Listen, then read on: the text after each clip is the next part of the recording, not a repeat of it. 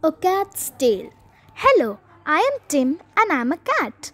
Everyone thinks it's odd that my name is Tim and not Tom.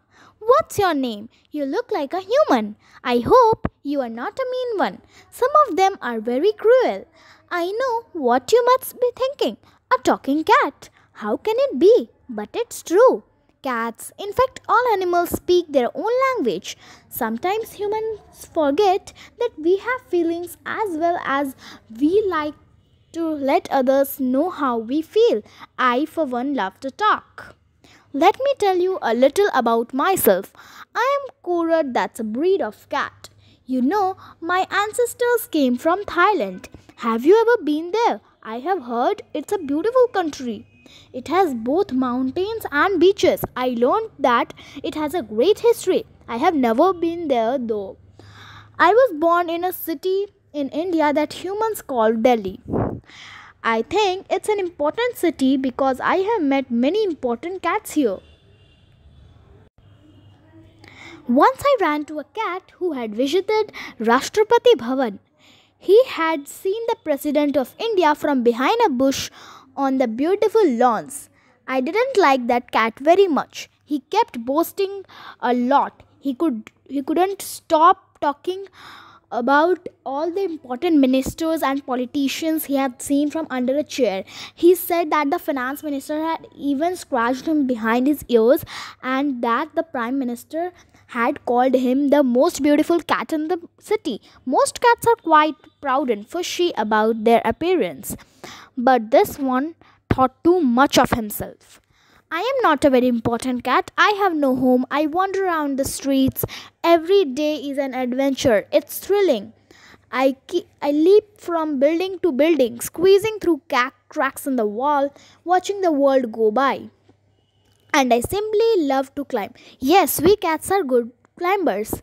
Thanks to all the cartoons and stories about us, most of you think that we spend much of our time chasing mice.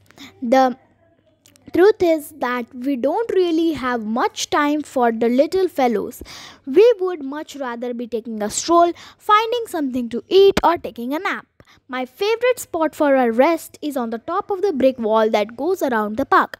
In the mornings, I watch the humans jog and stretch. Sometimes many of them gather together and laugh loudly.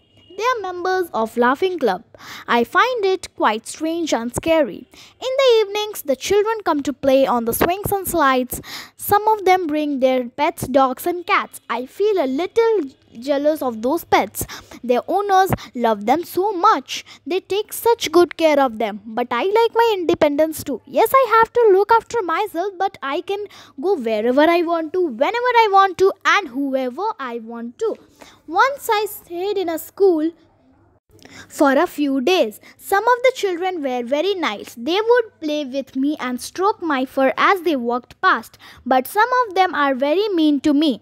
They would poke and kick me. One even tried to pull me by my tail. That's even when I decided to leave the school. I knew I would miss my friends who I loved to play with, but I was scared that one of the naughty children who would hurt me very badly. That's what I have come to talk you about. All animals are friendly if you are friendly towards them. They won't try to harm you unless they feel they are in danger. So be nice to them. Remember, they have feelings too. They can feel happy and sad. They feel pain, they cry, and they smile. So, if you see anyone being mean to animals, you should tell them not to tease or hurt us. We are fond of you and are grateful to you for taking care of us. But you don't want to be kind to us.